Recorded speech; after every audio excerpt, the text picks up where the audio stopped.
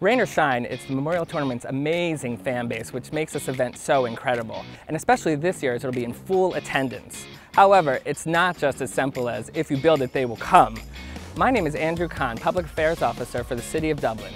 Join me as we go behind the scenes with Brad Frogrell, Director of Building Standards for the city, and learn what it takes to make the tournament safe and welcoming for that incredible fan base.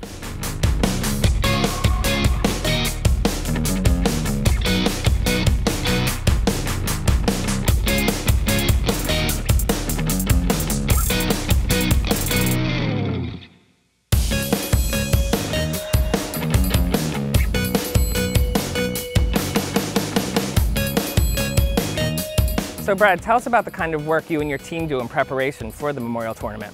Well, starting about 8 or 10 weeks before the tournament starts, we get plans in for temporary structures that we'll review and inspect. Entrance structures, small pop-up tents, to potentially a structure like this that's 40 feet tall, holds 230 people, to the Golden Bear Club, which holds 900 plus people. So Brad, can you get a little more intricate and tell us what everything is doing here holding up this massive structure on the side of a hill?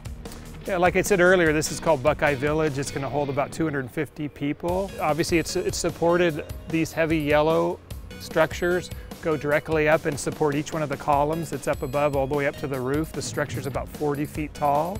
And most people don't get to see this because by the time the tournament is here, they put a skin on it and it totally makes it look really nice and finished. All right, so we are here at the Golden Bear Club and it is a flurry of activity getting ready.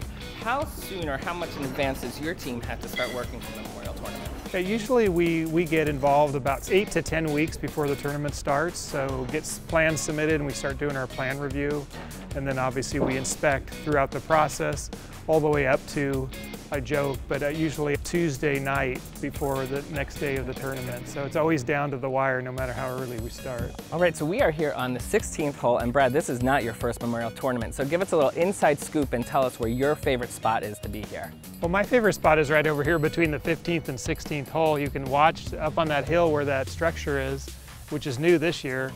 You can watch the 15th green and then you can watch them tee off on the 16th tee, so it's absolutely perfect viewing spot.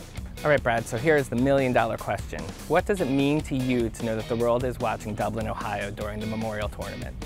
Well, it's a great opportunity to showcase this beautiful golf course and all the city of Dublin has to offer. Like I said, we have all kinds of accommodations, hotels, the Bridge Park area, the pedestrian bridge, all kinds of dining opportunities. It's just an all-encompassing environment.